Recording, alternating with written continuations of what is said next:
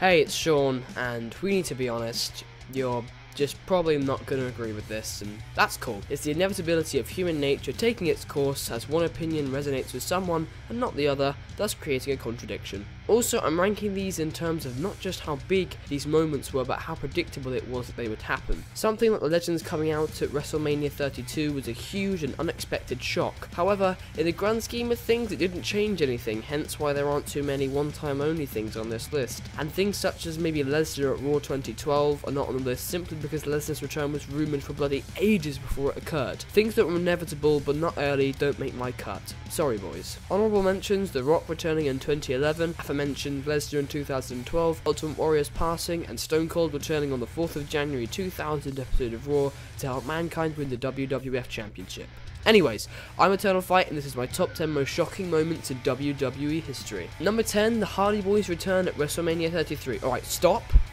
Okay, you've probably just made the assumption that I'm nothing but a stupid child obsessed with a modern PG WWE product, but I'm not. There's old stuff to come, don't you worry, but you can't deny that this was an electric bolt up the cock for a relatively snooze-worthy Mania. I personally got it spoiled for me that my favourite tag team of all time and a childhood hero returned at the biggest sports event of the year, but you know, hey, at least I didn't hear that Reigns beat Taker. Oh boy! Sure, there were rumours, just like there are about everything from MVP returning to the size of Charlotte's jugs. No, but seriously, Charlotte, I'm sorry for the invasion of your privacy. But there wasn't anyone who really, truly expected it. The thunderous reaction, the thought that New Day may have been teasing, and the icing on the cake of Matt grabbing the titles. Sweet mama, they're back in town. Number 9, AJ Styles' debut. We're going back further, slowly. It was previously announced that Styles had been signed, but January? And at number 3 in the Rumble? The Titantron slowly lifted the blue smoke to reveal the words, "I am phenomenal." It was AJ Styles. Well, we didn't see that. Us who watched at home, we got a whole lot of this. Cheers, Kevin. You f***ing cunt. Everyone lost their minds as the King of TNA and New Japan waltzed down the ramp to one of the most over-themed songs of the last 5 years.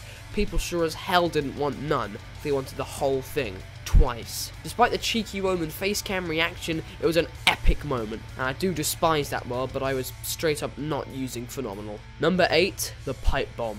The greatest promo of all time. I'm sorry, Steve Austin, Survivor Series 1996, and The Rock, like, ever since the first heel turn, but in my opinion, there just hasn't been a promo that is more talked about, rewatched, or impactful than CM Punk's from the 27th of June 2011, which, might I add, was my 8th birthday. His words came straight from the heart and resonated with every wrestling fan that was sick of the repetitive, ignorant, and out-of-touch principles of Vincent Kennedy McMahon and his quote-unquote corporate yes-men. Punk went on tirades about his frustrations with Vince's hypocrisies and unwillingness to listen to fans, the fact that he's barely promoted, pondering Vince's death and what that entailed. He even name-dropped Ring of Honor and New Japan Pro Wrestling.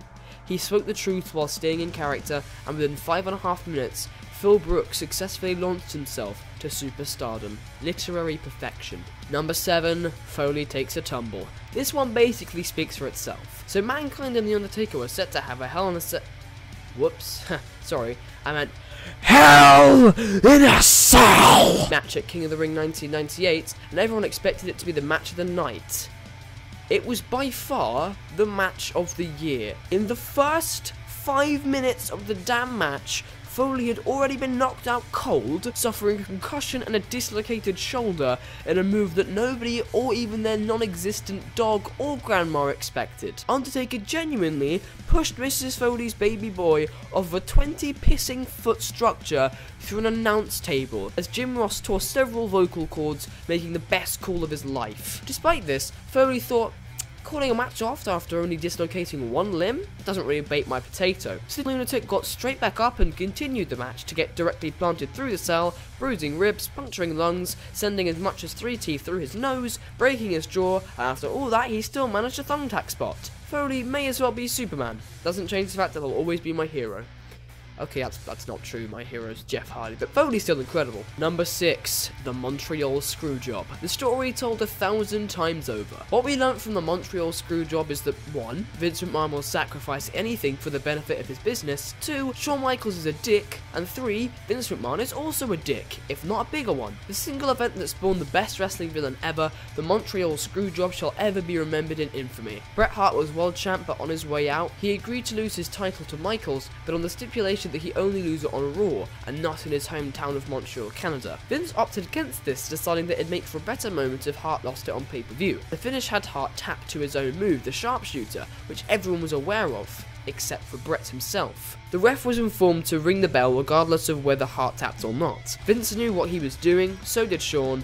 You know the rest. Bret screwed Bret, I'm tired of this bullshit, etc. Number 5, Austin sides with Vince. WrestleMania X7, and it's one of the biggest and one of the best matches of all time. The best rivalry ever, coming to what everyone thought was its end, fittingly in the main event of the best WrestleMania event in its entire 33-year history so far. The rivalry advanced from Austin versus Vince to Austin versus Rock and Vince, and finally to just the Rattlesnake versus the Great One. Rock was heel and Austin was face going into the match, not that it necessarily mattered. The crowd was so firmly behind both competitors that the winner almost couldn't have carried any weight. Notice me say almost though. When Vince showed up, we were sort of expecting the classic Vince screws Austin finish that we've all seen 100 times over. A few expected perhaps something a bit different for the biggest show of the calendar year, but no one could have ever foreseen the beer guzzling Texan ever sided with the same SOB that had screwed with him all those times over. However, contrary to everyone's expectations, the night ended with a chair beat down on Rock from Austin, with a chair supplied by the chairman of the board. There were way too many chairs in that sentence. The two men, who shed liters of blood and sweat as a direct result of each other, closed the night with a firm handshake and a beer.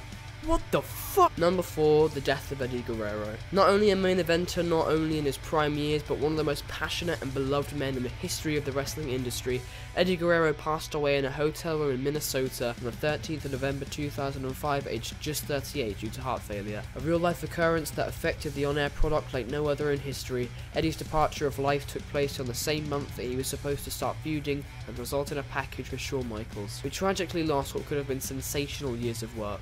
A lot of people that weren't alive to experience the event, including myself, find it surreal and hard to imagine, but I always envisioned it like this. Imagine that Daniel Bryan was still wrestling today and died of a heart attack tomorrow. That kind of sorrow and sense of loss. Eddie will always be gone, but never forgotten. Number 3, Hogan's heel turn. Okay, so technically this isn't WWE, but shut up, okay? Because it was shocking as bollocks, alright? So that dude with that moustache who had been running around in yellow and red had been in WCW for 2 years by Bash at the Beach 1996, and the main event was the heel team of Scott Hall and Kevin Nash versus Sting, Randy Savage, and Lex Luger. Nash and Hall had implied earlier that they had a third member of their team. They were in the middle of destroying the assembly of Sting, Luger, and Savage when Hogan came out for the assist. However, instead of siding with the faces and helping Savage up off the floor, he dropped several legs on Savage and revealed himself as the third member of Nash and Hall's team. Soon the NWO would form, Hulk would become Hollywood, yellow and red would become grey and black, and the rest is history. Number 2, the Chris Benoit incident. This isn't something I want or feel as if I need to talk about, but I'll quickly gloss over it. After sustaining several injuries to the head, trauma, depression, taking a lot of pills, and witnessing the deaths of close friends and family members in a very short period of time, Christopher Michael Benoit snapped. Sending strange texts to people such as Chris Jericho and Triple H before, on the 24th of June 2007, he strapped his wife down, killed her, strangled his son after drugging him, and finally hung himself from a weight machine. A similar scenario to that of Guerrero, however the specifics are about 10 times more gruesome. Some believe that Nancy Benoit's previously divorced husband Kevin Sullivan committed the offence in an act of revenge. I personally am really not sure to this day. And number 1, the end of the streak. The feud of Brock Lesnar versus The Undertaker before WrestleMania 30 was, well, definitely not poorly developed, but not the caliber of feud that deserved to be the singular one that resulted in the end of the streak as a whole. After a, well, pretty crap match to be honest, that didn't even main event the show, Brock Lesnar got the 3 count on the dead man at WrestleMania.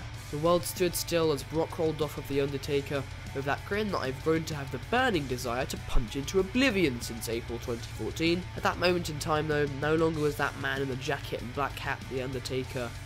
He was securely Mark Calloway. He stared around in bewilderment as the crowd's applause slowly boiled over into an emotional symphony of chanting and unironic hailing, 20 years in the making. Though he drew the short straw, the Phenom left the Superdome that night with his head held high. And to quote Dash and Dawson, he's a really top guy. Anyway, that was my top 10 most shocking WWE moments in history video. Did you like it? Did you not? I'm not too fussed, to be honest, because I'm getting sweet $dollar. Besides this, please do follow me on Twitter, subscribe to me on YouTube, like this video. I don't say this often, so don't take me for a scumbag. Do your research, boys, and I'll see you in the next video that I make. Hopefully you do watch it. Feel free to subscribe. Road to 1K, wubba lubba dub dub, Rick and Morty.